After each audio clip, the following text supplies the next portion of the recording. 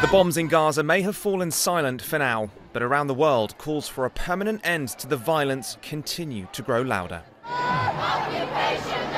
Organisers estimated at least 300,000 marched through central London on Saturday in what marks the 7th straight week of demonstrations in the UK supporting Palestinians. Their demands throughout that time have remained the same: a permanent end to the crisis in Gaza, not just a pause. Week after week, pro-Palestinian protests have paralysed the streets of Western cities. While their demands for a permanent ceasefire still haven't been met, there is a growing belief here that their voice is one that's being heard. There is no doubt Israel did not want to agree to this temporary pause. The deal it finally accepted was put on the table 2 or 3 weeks ago. It didn't want to accept it. Why has it accepted it? It's accepted it because it has been put under some pressure by governments, international governments, particularly Western governments.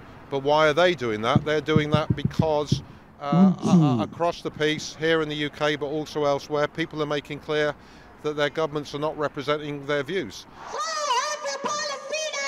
Similar action was seen on Saturday elsewhere in Europe. In Frankfurt, the number of marchers was smaller but no less vocal. There, as in London, people said something more needs to change now and in the longer term.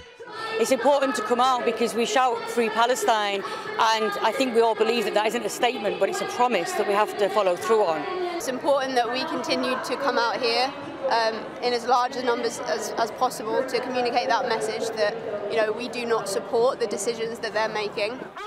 While some at these marches might feel their message is falling on deaf ears, organisers instead say the scale and nature of demonstrations continues to show how popular action can influence government policy. Over 70% of the people in the UK want a ceasefire, as do nearly 70% of the people in the United States.